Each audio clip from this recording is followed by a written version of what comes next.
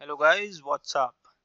So till now in trigonometry we have studied the so-cut-over definition, then we have studied the trigonometric ratios of some specific angles, and also in the previous video we did the trigonometric table.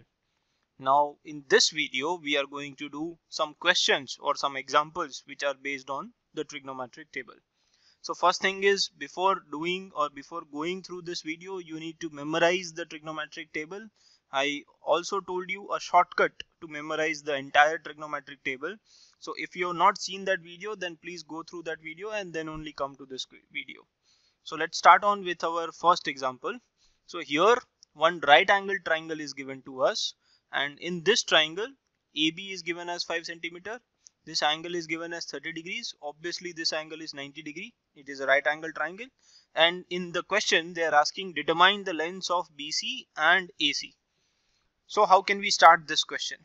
Now see, one of the angle is given to us 30 degrees, right? So we can use some trigonometric ratios related to 30 degree angle. So let's define all the three sides with respect to the 30 degree angle that we have over here. So with respect to this 30 degree angle, what will be this side called? This side will be called as the opposite side.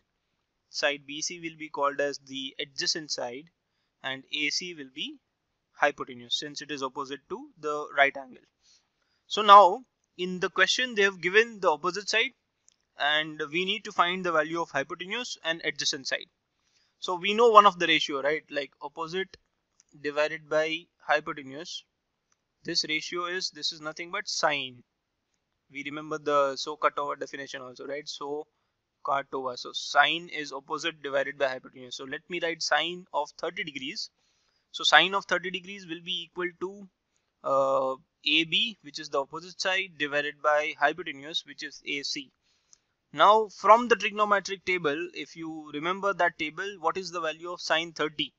If I see the table, it's kind of like this: 0 degrees, 30 degrees, 45, 60 and 90. And I also told you the shortcut, right?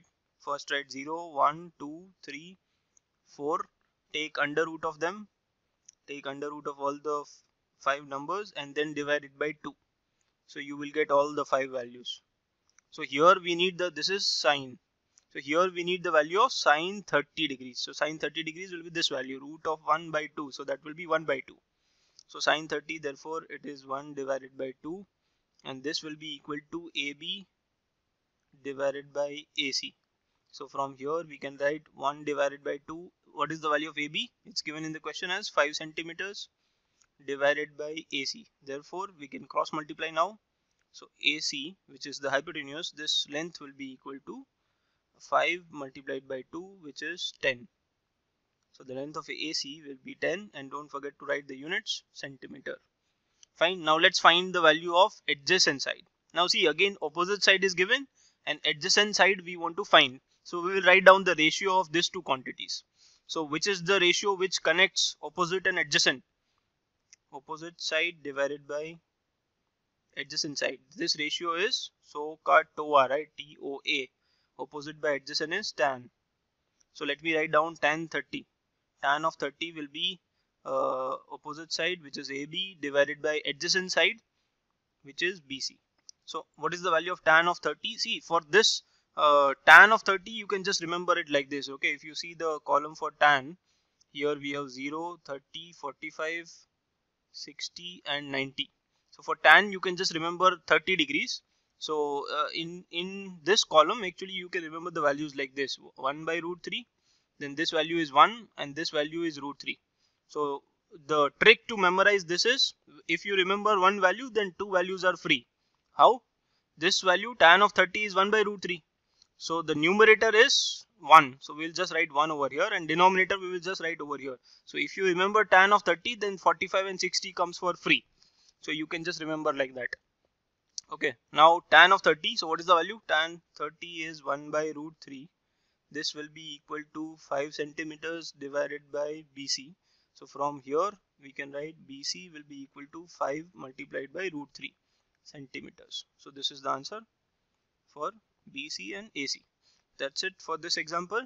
Let's go to the next one. Now in this triangle, again angle Q is 90 degree. This side is given to us. PQ is 3 centimeters, PR is 6 centimeters, and we need to find out angle QPR, so this angle, and PRQ, this angle. So basically we need to find the measures of angle P and angle R. These two angles we need to find. Now let's say, for example, first I am seeing everything with respect to angle P. So if we are seeing everything with respect to angle P, then this side will become the opposite side, this side will become adjacent side, and this side will be known as hypotenuse. So with respect to angle P, if I see adjacent side is given, hypotenuse is given. So we need to write the ratio of adjacent and hypotenuse. So what is this ratio called? Adjacent divided by hypotenuse. This is called as cos. Cos. So let's write down cos of angle P. So I will write cos P. Don't write it like this. Okay, cos angle P. This representation is wrong. Don't write angle and all that. Just write cos P. Fine. So adjacent side divided by hypotenuse. Now value of adjacent side is 3 and the value of hypotenuse is 6. So this will be equal to cos of P. So if I simplify this, we will get 1 over 2 is equal to cos of P. Now 1 over 2. So if you see the trigonometric table, let's see trigonometric table, cos is equal to 1 by 2 over here. So what is the value? 60 degree, right? Cos 60 is 1 by 2. So instead of this 1 by 2, can we write cos 60? This is the value of cos 60, right? So cos 60 will be equal to cos P.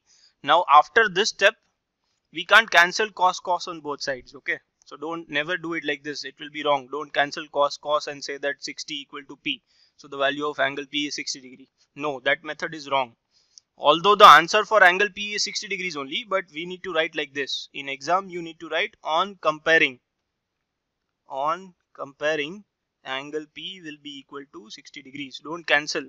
Just write on comparing. On comparing, angle P equal to 60 degrees. Now let's find the value of angle R. So if I see everything with respect to angle R, so let's take this angle as our base angle. So then this side will become the opposite side. This is the hypotenuse and this is the adjacent side. So now opposite side is given, hypotenuse is given. So we need to write the ratio of opposite and hypotenuse. Opposite side divided by hypotenuse is sine. So sine of R we will write. Now sine of R will be equal to, opposite side is 3 centimeters and hypotenuse is 6 centimeters. So if I solve this, we will get 1 by 2 is equal to sine of R. Now let's go back to the table and see where sine becomes equal to 1 by 2. So this is the table. Sine equal to 1 by 2 is at 30 degrees. So sine 30 degrees is 1 by 2. So instead of 1 by 2, we can write sine 30 degrees. This is equal to sine of R. So after this, can I cancel sine on both sides? No, a big no. We can't cancel sine on both sides. We need to write on comparing. On comparing the trigonometric ratios, angle R will be equal to 30 degrees. Or if you don't want to do this, after getting the value of angle P, once you know that angle P is 60 degrees, we also know that angle Q is 90 degrees. So after that, you can just use angle sum property also. So simply by angle sum property, you will get R as 30 degrees. But since here we are focusing on trigonometry chapter, so I told you this also, right? So both the methods are correct. Now let us go to the third question. So this is a important kind of question, you can say. This is a one of its kind question that you will be seeing for the first time maybe. So this question is important for board exams and definitely it can be asked. So you need to know the concept which is involved in this question. So let's start here. First of all, sine of a minus b is given to us as 1 over 2. And 2 times cos of a plus b is given as 1. It is also given that a plus b is between 0 degrees and 90 degrees and angle A is more than angle B. So we just need to find the values of angle A and angle B. So let's start it like this. Sine of a minus b is equal to 1 by 2. Now where is sine equal to 1 by 2? So remember the table. So sine is 1 by 2 at 30 degrees. So instead of 1 by 2, can we write sine 30? Sine 30 is 1 by 2. Now don't cancel sine on both sides. Instead of that, just say on comparing both sides, we can say a minus b will be equal to 30 degrees. So let's mark this as equation number 1. Now let's solve this equation, the second equation. So here 2 cos a plus b is equal to 1. So first step is just divide by 2 both sides, or simply you can send the 2 down. So 2 will get cancelled here.